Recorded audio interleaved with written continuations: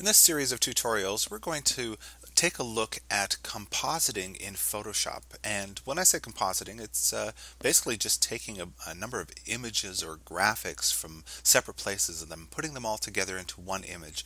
And this is the image that we're going to work on here. As you see here, it's a gig poster, and it started off as just an idea. As a matter of fact, let me quickly just jump over to the Finder here, and we can take a look at what I started with. Here I created a folder, and I started off with the idea that I wanted to have something that had a post-apocalyptic feel, but yet at the same time happy and fun. I liked the idea of conceptual contrast, and that was essentially the starting point. And from there, I went to, I think it was stockexchange.com. I think I've given you a link in the past. But I could have gotten these images from anywhere.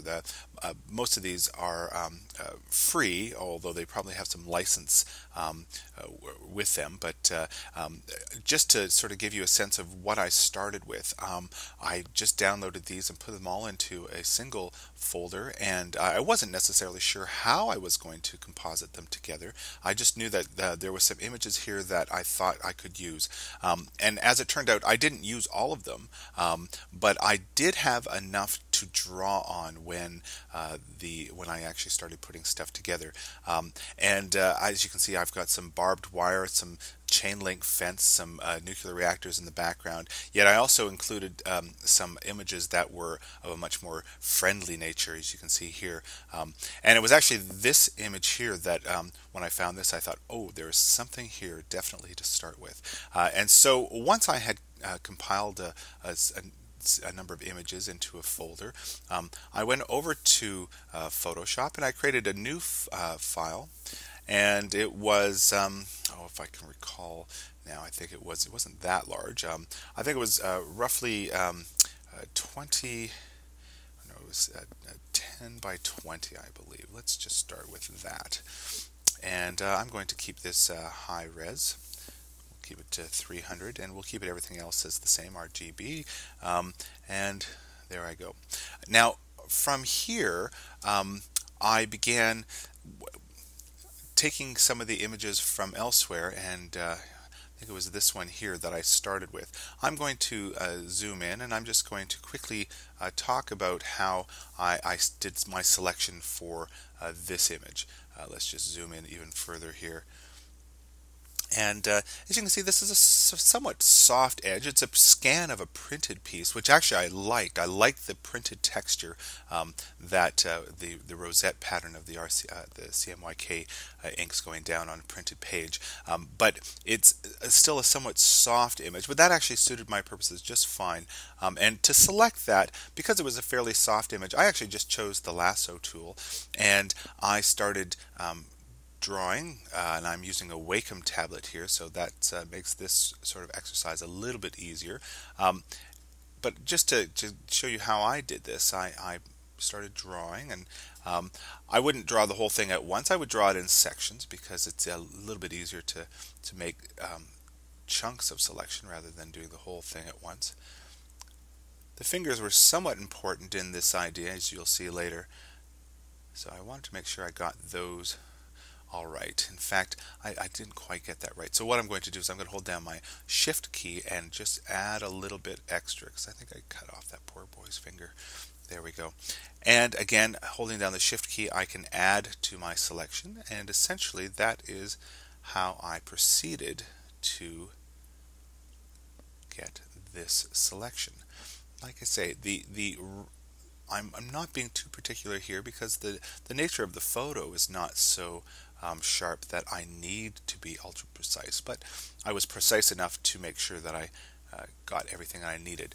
And like I say, I then holding down the Shift button continued on selecting all those elements. Now let's just jump over to the final image and sort of see where I went with that. I'm actually going to open up my layers panel over here, and I'm going to turn off everything except for that image. I actually brought it right into the file, but I just want to show you that eventually I did select that boy like that, and I did a few things to modify that image. I'm just going to zoom in just a little bit more. I'm just going to actually what I'm going to do is I'm going to press my F key, and that way I can get that into full view, and I'm just going to zoom in. Now, like you can see here, there's some nice rosette patterns in the printed material. And that'll actually serve my purposes fine, but I didn't want to have this full color image here. So with that new selected layer selected, or that new cropped layer, or selected, meaning that I've cut him out, that with that layer selected here, I'm going to do a couple of different things. The first thing I'm going to do is I'm going to go into my adjustments layer, which is at the bottom of my layers panel here, and I can select there. And I'm going to, first thing I'm doing, I'm going to desaturate him. I think I'm going to take out his color altogether. So let's go to, no, actually, what I think I'm going to do, let's do the threshold first and see if that gives us the effect that we want. And threshold is a way of turning any grayscale image or color image into strictly black and white. And this slider here basically tells Photoshop at what point does a gray pixel or a mid-value pixel turn from either black to white. And you can see here that this is giving me a very interesting, distinct graphic look. In fact, I kind of like that. It created sort of a haunted look in the boy's face there. Yeah, and then you can sort of pick up the printed material, or the rosette patterns of the printed material here. And that was, I think that was sort of the level at which maybe I made it a little bit darker, maybe it was like that. But anyway, once I had done that, I again just, now remember, adjustment layers work by adjusting every layer that is beneath them, unless you tell the adjustment layer that you would only like it to adjust the layer right below it. And in fact, that's what I would like to do. So let's go back to that adjustment layer. In order to tell the adjustment layer to just adjust the layer right below it, you have to click this button right here. If I hover over it, you can see it says this adjustment affects all layers below. Click to clip just the layer, and that's what I did.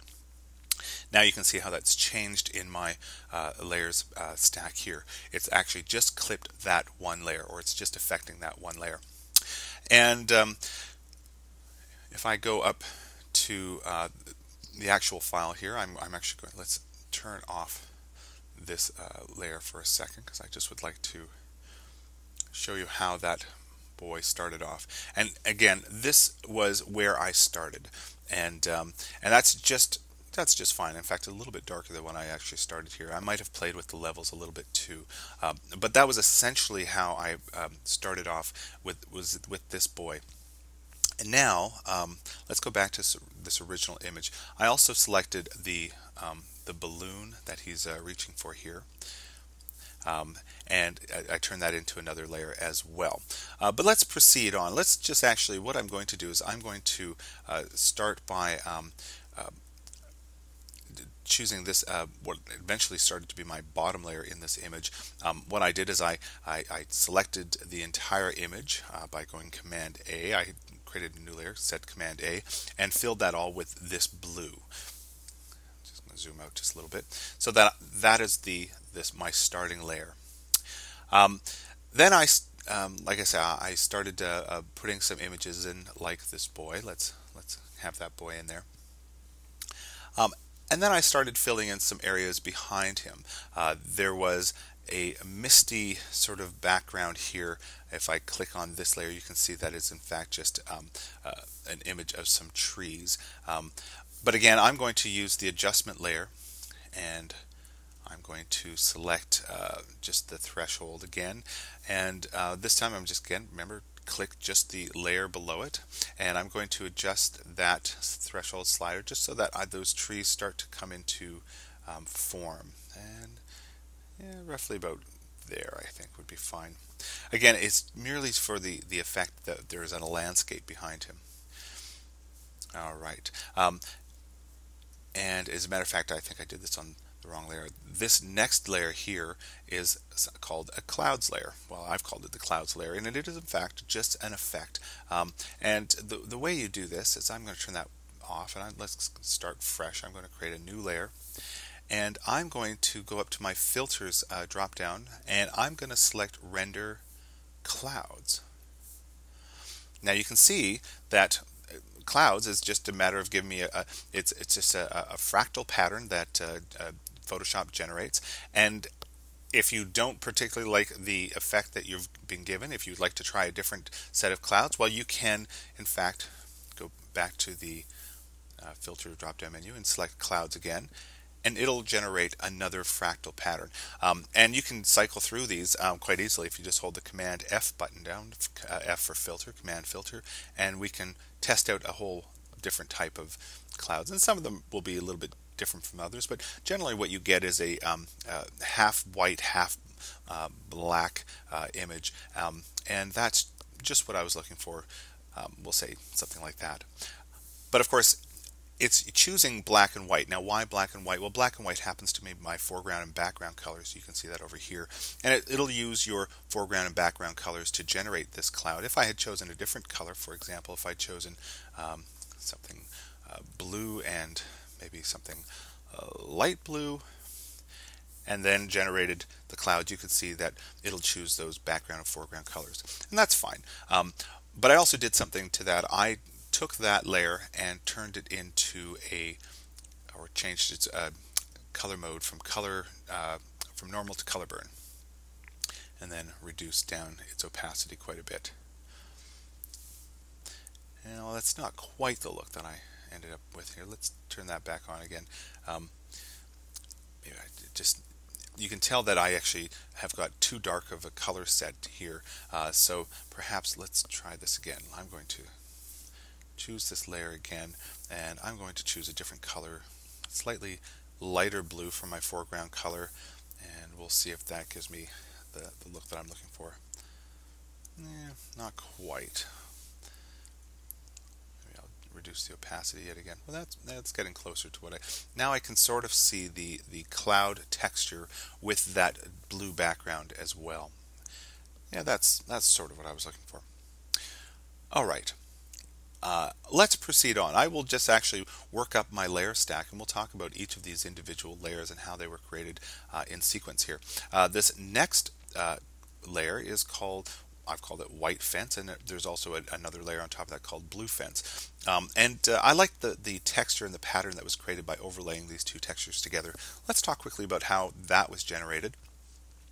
I have to find that graphic, unfortunately. There it is. And let's talk about how this was changed from this photo into a black and white graphic that I was able to import.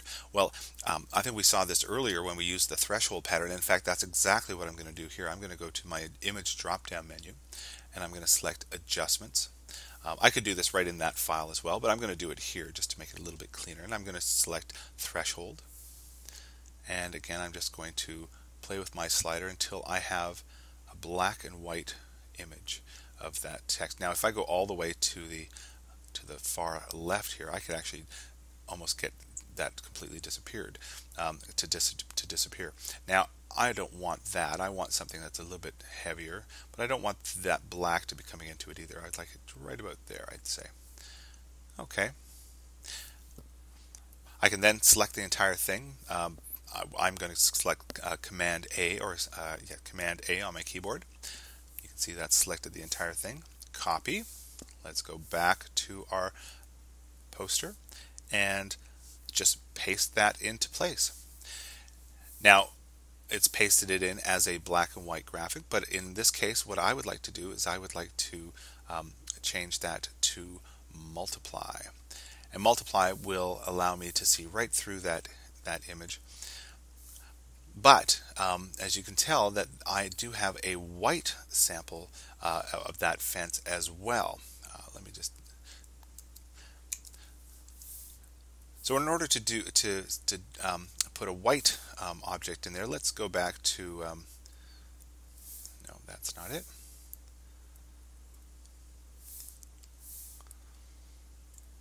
There we go. In order to get a black and white version of this, what I need to do is I'm going to deselect that, and I'm going to go to Image, Adjustments, invert. There we go. There's one other thing I would like to do. I'm going to go to my magic wand tool, and I'm going to make sure that contiguous is clicked off, and I'm going to select 2 for my tolerance, and I'm going to just select one of the black areas there. What that's done, it's selected all the black inside parts of that fence, and of course I don't want that. I would like the white part of that fence, so I'm going to select the select drop down menu, and I'm going to invert my selection. Now I can copy that and paste it into my poster sample just like I did with the black one. So that is how I managed to get this black and white fencing in here. In the next video we're going to continue on, and we're going to talk about some other elements such as getting this sign in and some barbed wire as well.